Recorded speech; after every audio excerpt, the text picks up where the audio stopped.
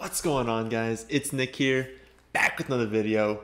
Terry McLaurin, DK Metcalf, DJ Chark. We're going to be breaking down these three guys. I cannot tell you how excited I am to make this one. This was easily the most upvoted request when I asked you guys who I should be breaking down, and I 100% agree. I have all these guys ranked as targets, all within a few spots of each other, and they all go in the range that we love targeting wide receivers, and they're being taken 23, 24, and 22. I don't know why I didn't go in order, but it's 22, 23, and 24, all in that like 5th round range. So this is a decision that the majority of us are going to need to make, and so I'm very excited for this one. If you have any other requests for breakdowns, doesn't have to be the mid-range, can be early, can be late. Any decision you're coming to in a draft that you want to see a breakdown between different players, let me know in the comment section. If you see one that you like, hit that upvote so I see it. So let's start things off with the stat of the day. Yesterday's stat was over the second half last season. The top 4 quarterbacks in points per game were Lamar Jackson, Ryan Tannehill, Drew Brees, Winston, and who was 5th? And the answer was Ryan Fitzpatrick. Will Cozine got that one first correctly. Today's stat: which running back led the league in average time spent behind the line of scrimmage? Okay, let's begin the breakdown. And now what we'll be doing is I'm going to go over each player individually first, talk about their floor, their ceiling, any risk factors, their most likely outcome, and then we're going to circle back. We're going to compare all 3 players and go over how I would rank them. So we're going to start off with DK Metcalf. Metcalf had really just a fantastic rookie season, finishing with 58 receptions, 900 yards, and 7 touchdowns. It was definitely up and down, though. While he had some nice blow-up games, he definitely had a handful of games with 2 or fewer receptions, which is really going to hurt your roster. His snap share definitely is worth pointing out. It's not a huge difference, but he averaged 54 snaps per game over the first 7 weeks and then went up to 61 from week 8 on. Again, I know it's not a lot, but he was a full-time player from week 8 on. He was playing in like the upper 90s of snaps sometimes, but it was every passing down. He was only coming off the field when it was a clear run play. So he is an every down player. And you saw his production increase. So over that first 7 weeks, he's only having like 8.5 points per game, and then it went up to 11 points per game down the stretch from week 8 on. Again, not a huge increase, but it's nice knowing they trusted him a little bit more over that second half of the season. But overall, it was just a great rookie year for DK. And we saw his upside, his weekly upside in that playoff game: 7 receptions, 160 yards, and a touchdown on 9 targets. And the surprising thing about him was his route running in year 1. We figured that he was going to run mostly deep routes and just try and win with his size and speed, but that's not really what happened. While he did run goes and slants on the majority of his routes, he still ran plenty of other routes, and he was successful on nearly all of them while posting an 85th percentile success rate versus man, 79th percentile success rate versus press. So he was great in year 1, which is scary given his 99th percentile speed score, 97th percentile burst score, 91st percentile catch radius, and early breakout age. So he was an incredible prospect, and then he showed us in year 1 he can run routes, he can score touchdowns, he is awesome. And so pairing a player like that with Russell Wilson is a little bit unfair. And remember, that was as a rookie. He's turning 23 in December. So I expect him to improve this season and for them to design even more plays for him, because he came in a little bit limited in what he could do. Maybe they're going to expand the playbook. They're going to design plays for him downfield, and that's frightening. One thing I want to talk about is definitely the touchdowns. A lot of people are going to look at 8 touchdowns on 58 receptions and see regression. It is definitely high, but it is actually sustainable. So that kind of shows how high his potential touchdown ceiling is if he ever sees a season with a ton of targets, which is insane. But 18% of his total targets came in the end zone. That ranked first by a mile, and it's incredible that they were just willing to, as a rookie, as soon as they got into the end zone, they were looking at him, and they were featuring him in that area, and there's no real reason to expect that to change this season, so he can replicate those sort of touchdown numbers, especially if the targets do go up just because of that role in the red zone. One thing we need to mention is that there are only 79 vacated targets in Seattle, so while we can say, oh, he'll improve, he'll get more targets this year, well, who are you taking those targets away from? Because Lockett isn't going anywhere, and as much as Seattle should throw the ball more, they just refuse to. So while his theoretical ceiling is insane, it is possible that he's held back by the situation, because he is not just going to pass Tyler Lockett by like 50 targets, right? They're probably going to be very close to each other. And since they are not a team that likes to just air it out every play, that does cap his upside. And that's why you can see his over-under for receiving yards is only 850. And you got to think about it, it does make a little bit of sense. Now, I think he goes over that. I think it is a little bit low, but it's not like he's going to go out there and get you, 1,200, 1,300 yards, 15 touchdowns this season. I guess maybe if Tyler Lockett gets injured.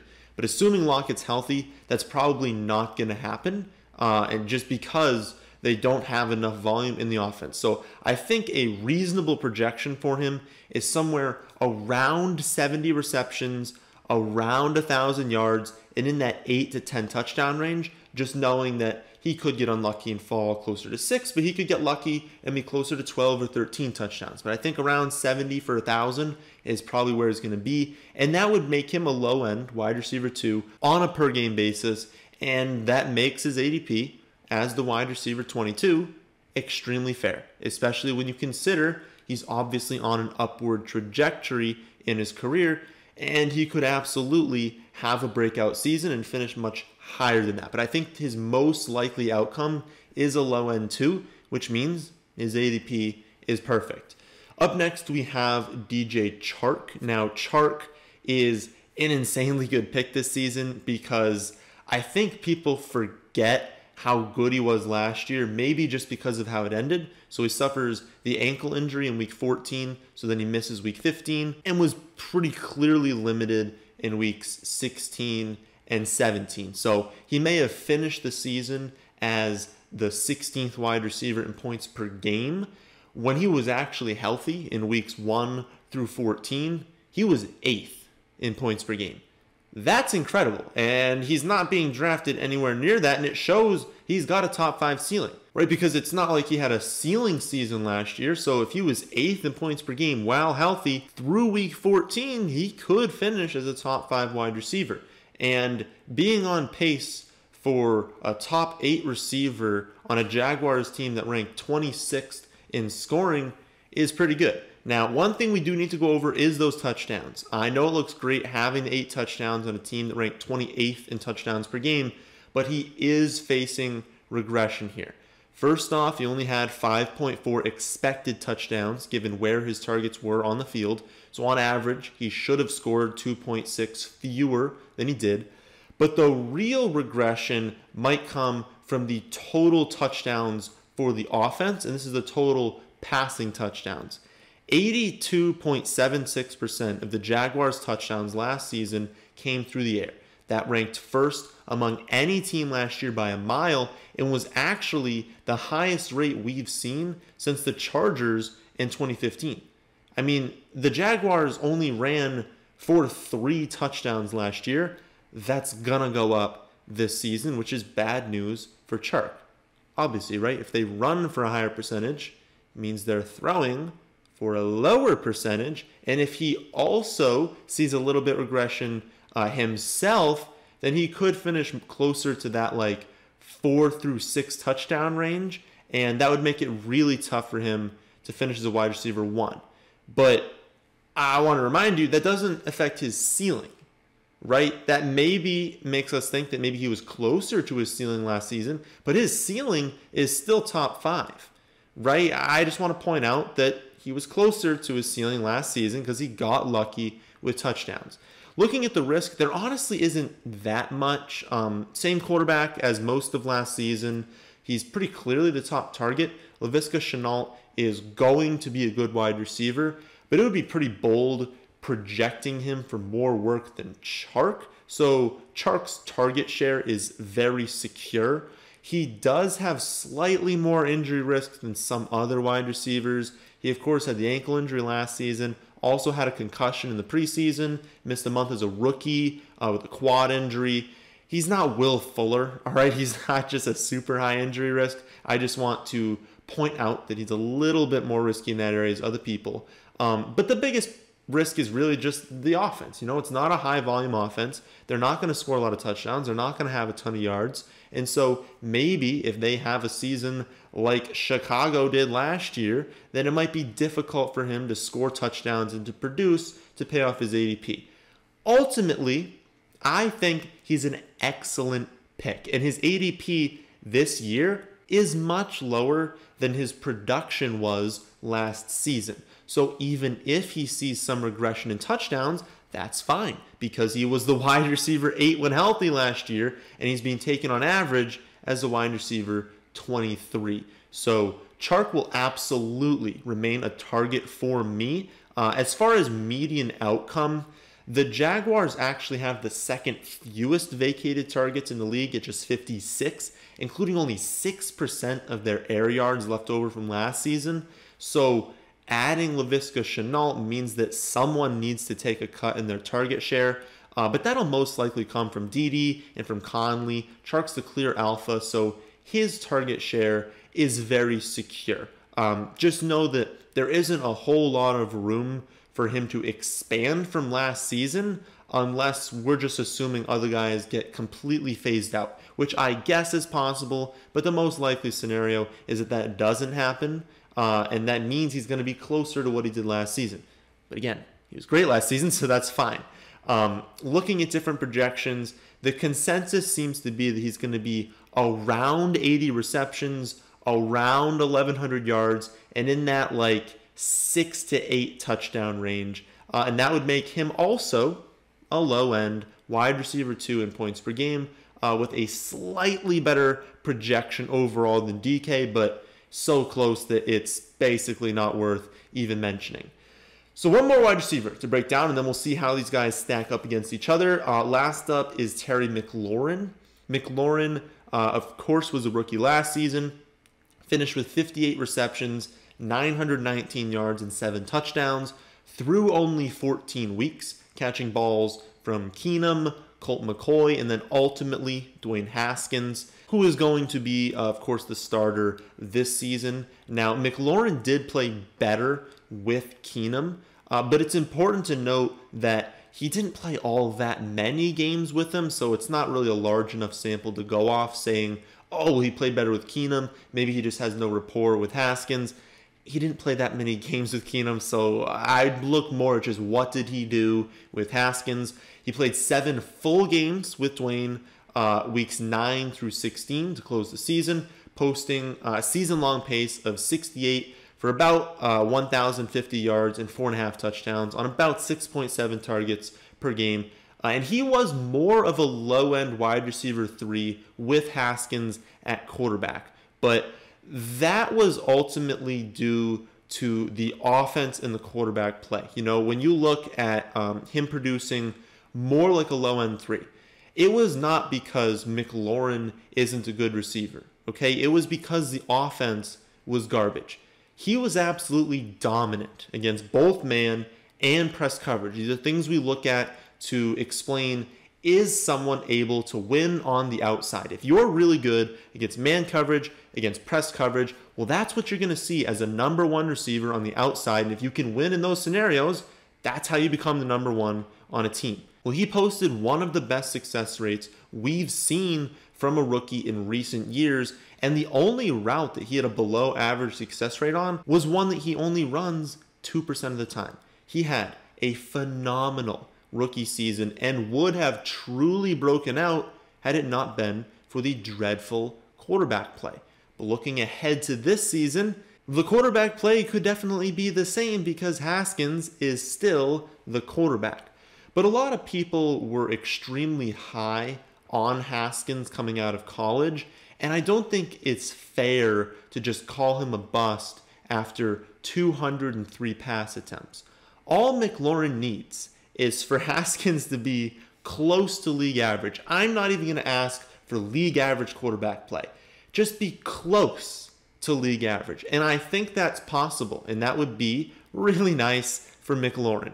One huge positive is the targets. After the Harmon injury, Washington now has the 4th most vacated targets in the league. They're missing 178 targets from last season, including a third of their air yards. And when you take a look at the depth chart, who do you think is filling in these targets? I mean, behind McLaurin, it is absolute garbage. I know they have Steven Sims Jr., who I like, but he's obviously not a massive threat to McLaurin, and he's certainly not going to see 178 targets, right? Behind him, you've got Antonio Gandy-Golden, who could be okay someday, but certainly is not going to make much of an impact this season. You've got Cody Lattimore, who might be on the commissioner's exempt list. You've got Trey Quinn, who runs routes like 2 yards downfield, and honestly probably just backs up Sims this season. So then you look at tight ends, you're like, oh, they must have a tight end who catches passes. Nope, they got Sprinkle, Logan Thomas, Richard Rodgers.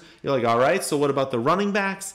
Their only pass catching back is Antonio Gibson, who is going to have an extremely small role this season, and especially to start the year. So McLaurin is going to dominate the targets in this offense, and so it's not shocking that Vegas has his over-under for receiving yards 200 more than Metcalf's, up at 1,050. That's a pretty nice over-under. And if you look at industry projections, they have him very close to Chark. 75, 80 receptions, about 1,100 yards, 6 to 8 touchdowns. It's exactly the same as what Chark is seeing. So I can see why you guys requested this breakdown. All are honestly fantastic picks. All these guys have insane upside, and they're all projected for about the same production. So who do I rank higher? I do feel that Metcalf should be ranked ahead of Chark. While Chark beats him in targets, Metcalf has a massive edge in the touchdown department, not only from a median outcome, but the ceiling. If we're looking at which one of these guys could finish with 15 touchdowns, it's Metcalf. And I do also think that Metcalf is a better wide receiver than Chark, and he obviously has a better quarterback throwing him the ball as well. Minshew is fine, but he's not Russell Wilson. And I do think that if Minshew struggles a bit this season, which is certainly possible, we haven't seen all that much from him, and he didn't show that he was all that good. If he struggles, it's going to impact Chark. And while you could say the same about McLaurin, obviously Dwayne Haskins could struggle as well, McLaurin is definitely a better wide receiver than Chark is. I don't think that's something that's up for debate. If you look at advanced metrics, McLaurin is just a better wide receiver at this point. And if you look at the target shares, I mean, McLaurin has no competition whatsoever. So aside from Sims, I guess, but he's not threatening his role as the lead guy. So given how many targets are left over from last season, as long as Haskins isn't absolutely garbage, then McLaurin should be able to reach about 1,200 yards. In my opinion, he should be in that range, 1,100 to 1,200 yards. And because of that, I think the ranking should be McLaurin, then Metcalf, then Chark, with the reminder that these are all players to target. And if you want to change up that ranking, you listen to my breakdowns and you're like, no, I actually do think Metcalf, because of that ceiling, should go ahead of McLaurin, and it should be Metcalf, McLaurin, Chark. Go for it. These guys are not that different. Again, I think it's McLaurin, then Metcalf, then Chark. But if you want to change it up, I think all of them are fantastic picks, so I'm not going to complain if you take any of them. So, If you want to see me do any other breakdowns, let me know in the comment section down below. And if you want to see my updated rankings at all times, you can do that at our website, thefantasyfootballadvice.com. That's the end of this one. Hope you all did enjoy. If you did, how about hitting the like button? And how about subscribing to the channel if you're new? But thanks for watching.